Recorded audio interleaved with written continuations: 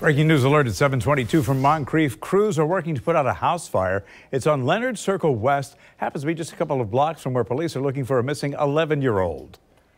News for Jax reporter Joe McLean was nearby when that call went out, and Joe's now on the scene there. Joe, what can you see?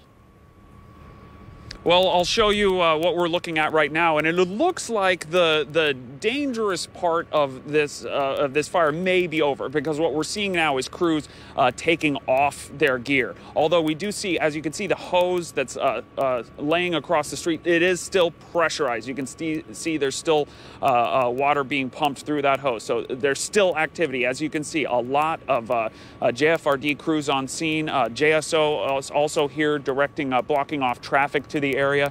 So a lot of activity. Details are sparse right now. We don't have too many right now. We're not being allowed close to the home, which is apparently right around the corner. We're hearing that it was a single-story house and that there were flames showing from the attic, but that's just preliminary reports right now. We're going to work to get more information. We'll update you later this morning. Reporting live, Joe McLean, Channel 4, the local station.